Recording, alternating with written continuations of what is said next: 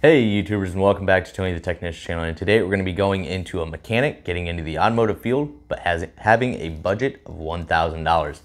I'll have a video out soon. Actually, I've already recorded of a $2,500 budget for somebody getting into the automotive field, and that's not including the toolbox, so stay tuned for that video.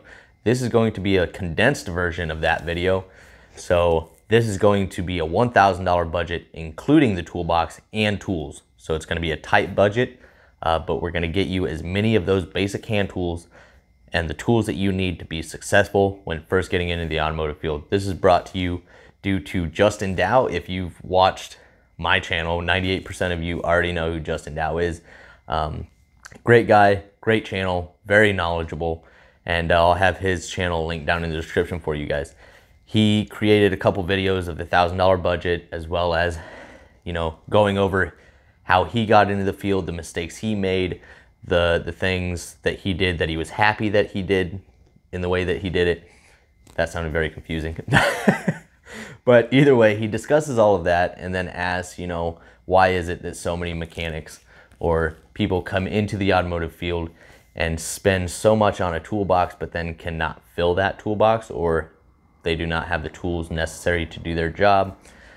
So this is not going to be for those who just have 10 grand that they can just throw down getting into the field and buy a Snap-on box. This is going to be for those on a budget, and I'll share with you the brands and tools that I've selected. Obviously it's subjective, so if I forget something or you guys think that I missed something that you would consider a basic tool that you would suggest having when first getting into the automotive field, feel free to drop it down in the comments.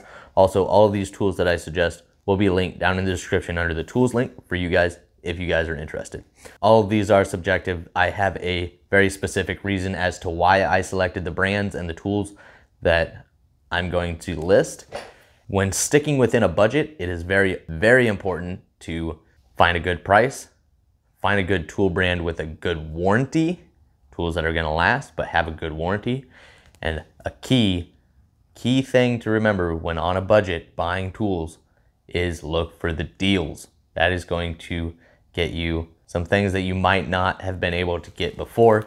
So look for those good deals, and I'll share with you everything here and how we're gonna get good deals. So $1,000 in budget tools, $1,000 in Snap-on tools is not gonna get, you might be able to change some oil for $1,000 through Snap-on. Just saying, love Snap-on, but for $1,000, you're not gonna go very far with it. First up on the list is obviously a tool cart. So within this $1,000 budget, you must have a toolbox. Now on a $1,000 budget, you're not gonna be able to get a toolbox. If you do, even a cheap one at Lowe's or Home Depot, you're looking at $500, $800 up into the low $1,000 range. So that eats up half of your budget right there, if not all of it. So toolbox is out. If toolbox wasn't part of the budget, it wouldn't be so bad, but we're sticking it tight, and so we got to go with a tool cart. So obviously everybody already knows, old reliable, the 5-drawer tool cart from Harbor Freight. I'll have it posted right up here. I'm gonna be posting pictures of all the tools that I suggest. So there's the tool cart that I would be going with if I was on a $1,000 budget, because it holds a decent amount of tools, it's very versatile, and it's good enough to hold everything I need as a basic starting out automotive technician. That toolbox or tool cart is going to run $240. Next up, a very important tool to have, no matter what part of the automotive field you're in, is an impact. So whether you want to go pneumatic air tools or cordless, for our route, we're gonna go pneumatic. It's the only way to save money. If I'm buying cordless, I am not going cheap. I'm going with the things I've always used, either DeWalt or Milwaukee. So I can't let that eat up all of my budget. So as far as this, we're going pneumatic, and I chose the Ingersoll Rand. It is a stubby, but it's still got 440 foot-pounds of torque, enough to do anything that you're gonna do first starting off until you can grow and afford the Milwaukee, DeWalt, a good name brand cordless tool. Don't go getting Amazon specials of stuff you can't pronounce, having 18 different chargers and 18 different batteries. You don't want that. Stick with a couple different brands and keep it easy, keep it reliable. But for this, it's the Ingersoll Rand, and that is $125. Next up, a pick set. Not necessary, very affordable, very cheap. Search it on Amazon. Tekton, you guys know I love Tekton. It's there, they have a small pick set, and you could even go up to the gear wrench pick set. It is also a great deal right now. The brand new one is on sale for $20. So I'll have both of those posted up in here. $10 to $20 for those two sets, Tekton or gear wrench. I believe those to be some really good sets for the price. Next up being wrenches. Now you could go out and buy one of those 3-drawer little toolboxes that include wrenches, sockets, ratchets, bit sockets, all of that. And that is a great starter set, absolutely. But you're gonna have to grow upon that pretty quickly because usually those tend to skip a lot of sizes or provide you with a very limited amount because they're trying to cram so much into a set, they tend to skip quite a bit of stuff. So I didn't go completely individual on everything, but as far as the wrenches, I chose Tekton, and that is due to the price. There's no fancy open-end feature, but I'm not worried about that right now. What I'm worried about is a good quality wrench that's very affordable and I know has a good no-hassle warranty. The wrenches are gonna range anywhere from $100 to $130. That's if you wanna stick with just metric for the beginning, or if you wanna just go ahead and buy metric and SAE, both available $100 to $130. We're gonna go on the high end as far as our calculations, and that'll be in our budget. Next up, after wrenches is going to be 1/4 inch and 3/8 chrome sockets. I wouldn't buy 1/2 inch chrome sockets off the start, just do the 1/4 inch and 3/8. Both I would choose from Tekton. Both of those sets combined are going to run $135. It's going to have your sockets, ratchets, extensions, universal joints. I'm not gonna suggest universal sockets just yet. Universal sockets are a lifesaver in the field, but starting out on a budget, universal joints. Moving into the 1/2 inch drive sockets, that's where I would go impact. So you'll have your 1/4 inch and 3/8 in chrome and 1/2 inch in impact.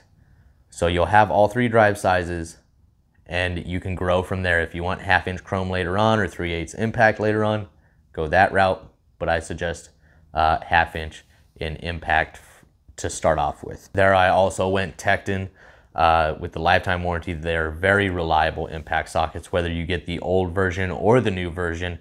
New version is going to be a little bit more expensive, but keep that in mind. Great sockets for a great price. The bit socket set, because you're going to want bit sockets, Allens and Torx at a minimum. So I've had the gear wrench master 89 piece set or something like that. I'll have it up in here obviously. I bought it at $90. It is now $120 or $122. That's pretty high, but it's still a great set. I would probably still purchase that. It's one of the most complete, affordable sets available, and I've had very good results with it. So that is very important, the bit sockets. Screwdrivers, I just get a smaller set.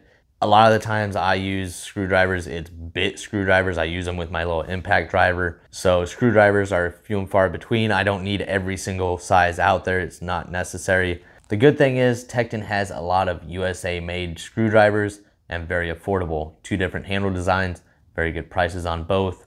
So you can get a 16-piece set for $60 made in the USA. I'd go the hard handle or the tri-lobe. USA made, can't go wrong.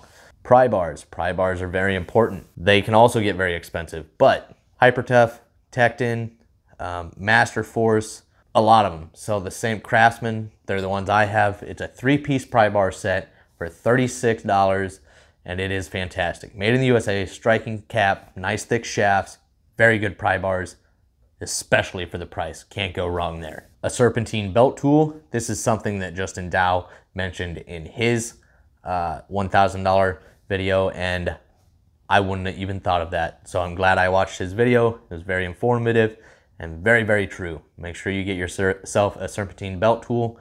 I chose gear wrench as well. They have 2 different versions, the standard ratcheting wrench, and then they have a flex head one.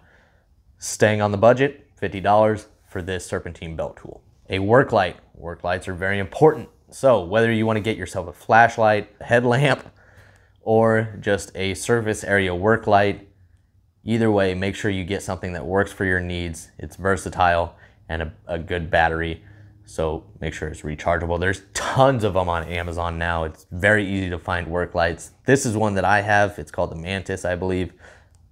Fantastic little flashlight, holds a good charge, and it's very bright. 3 different settings. And then they now have lookalikes of the Astro lights. They have a lot of mimics of those or knockoffs of those for a very affordable price, so you can't go wrong there. They all have a lot of great reviews, so all of these tools will be linked down in the description for you. Last up being hammers. So you're definitely going to want a hammer or 2. You could either go one of 2 routes. You could get a hammer set off of Amazon that's very cheap, anywhere from $25 to $45. Get a 3-piece to a 5-piece set. Now a lot of those come with sledges, like 3 different sledges, 2 different ball pins. I don't need all that. Maybe I need a sledge, a dead blow, and a ball peen dead blow. Ball peen dead blow and dead blow are my 2 most commonly used hammers. So if you don't want to buy one of those cheap sets, you can go through Tekton and get their new USA made ball peen dead blow or dead blow. And either way you go, whether you buy the set or the Tekton, each one from Tekton is going to be around $45 to $50, where the Amazon one is going to be between $35 and $50. Going on the high end of all of those tools that I just named off, it is going to run you $990. So you have $10 to spare before hitting your absolute max budget. A lot of the tools that I listed and showed you pictures of are obviously from the Tekton website. Now there's one reason I went that way. Not only do I really enjoy Tekton tools and have had good results with them, but with their program, they give you 10% back in rewards. With all of those items I listed, you spent $440 through the Tekton website. That is $44 back in rewards that you can spend on the Tekton website. And then you got your $10 that you didn't spend. So you have $54 total, and now you can either buy a flip socket set from Tekton, chisels, USA made chisels, more ratchets because maybe you want something long, a long ratchet, maybe something like a flex head. You know, you have $54 there to play with just to get the little odds and ends. So there's why it's important to look for those deals. Make sure when you're buying on Amazon, make sure you find some of these tools that have 5% off when you click this, or a coupon, you know, and then buying from companies like Tekton, you get rewards. So that's very important. Now, like I said at the beginning, we had to go with the pneumatic air tools just to stay within budget. If you did want to go cordless, I mean, you can add and remove things on this list to try and make up for that, but most likely you're not going to be able to stick within budget, so you might have to start an OnlyFans. I don't know. I don't suggest it, but that is an option.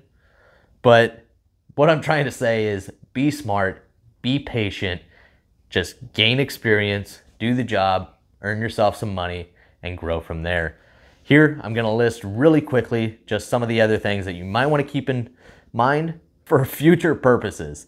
You might want to expand on your wrenches, ratchets, 1/2-inch chrome if you would like, or 3/8 impact, electrical tools, scan tools, coolant and brake tools, your cordless tools, specialty tools, and some organizers. Now, obviously, when you get to this point, you're not going to be fitting inside that 5-drawer tool cart. So you might have to step up to a larger toolbox, maybe still keep the tool cart for mobile work around the shop. But other than that, that's all I have for you guys, and I really hope you guys enjoyed. If I forgot to mention anything basic that you guys believe should be on the list, go ahead, drop it down in the comments. And if you guys enjoyed, hit that thumbs up. And if you haven't subscribed, please consider subscribing. Thanks again, Justin Dow, for the opportunity to create this video, and I look forward to seeing everybody else's video. See you guys next time.